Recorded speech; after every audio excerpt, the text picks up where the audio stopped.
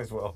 I don't know if this counts as an NCAA Cinderella story, but one of the Marquette players said he had help making his uniform from a bunch of singing mice and birds.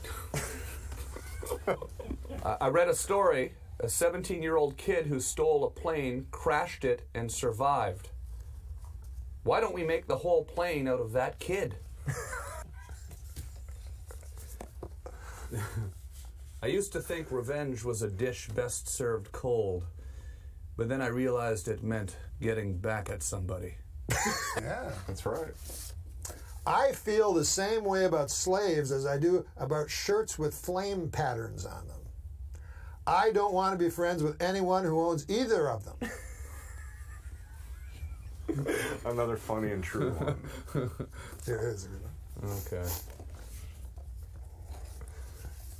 Mickey Mantle knew two things: drinking and playing drunk baseball. A worldwide scientific study confirms a long-held suspicion.